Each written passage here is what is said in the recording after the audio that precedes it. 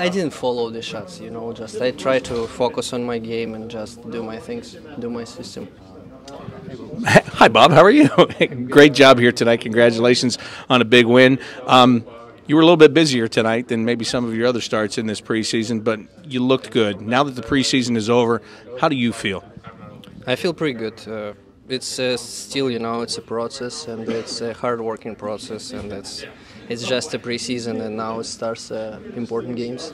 But what we've seen in this preseason is pretty much the way you do have to play the regular season, because some nights, like tonight, you were very good. The guys in front of you battled a little bit. Sometimes you guys have battled, and the guys in front of you have been very good. That's the way it's going to be, and you found ways to win. Yeah, exactly. That's the team, teamwork, and we help and work for each other. It's everybody say that, and that's our identity. The two things. You had the breakaway early on. Eric Nystrom gets that one on you to go up 1-0. Later, Mike Ribeiro with the penalty shot. Are you looking for anything specific from him, or are you just looking to react to what he does? I'm still focused on my system, on my job, what I need to do, and stick with it. You look like, you weren't happy when the second one went in, obviously, but there was a lot of activity there. I don't even know how you made some of the stops you made. Do you?